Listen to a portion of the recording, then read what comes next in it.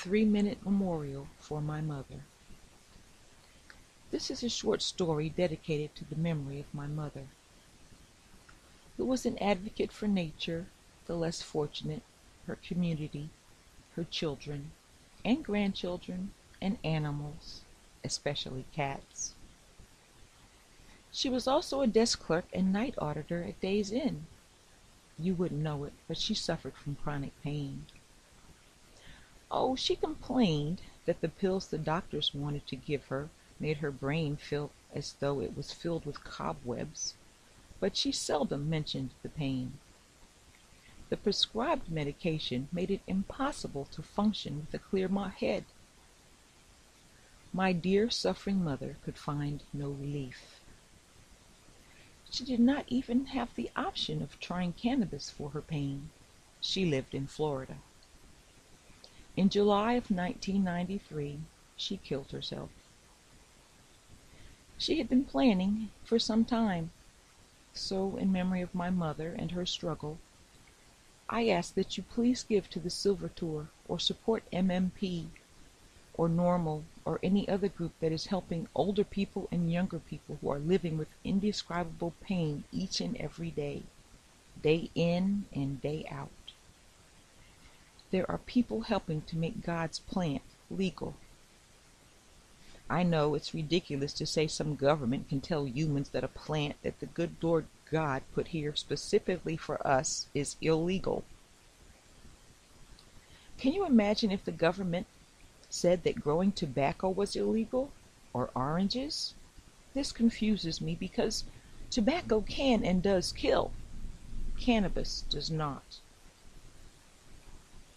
I have grieved, was sad, and accepted it. You can't bargain with God. I knew she was going to kill herself one day, so I was not shocked. I could believe it. It was true. My mother was gone, on her own terms. I know enough to know that what I can change and what I can't. What if I knew then what I know now? It's not like that, so let's move forward.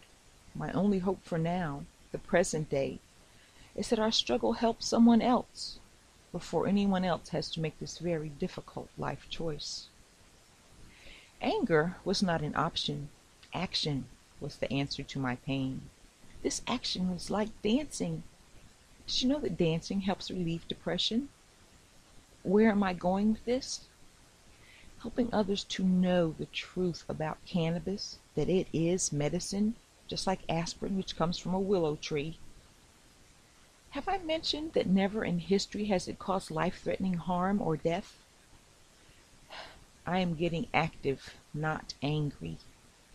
This movement, this action is keeping me hopeful, reasonably happy, and exercises my mind and body. It is healing. I am grateful for another day of loving.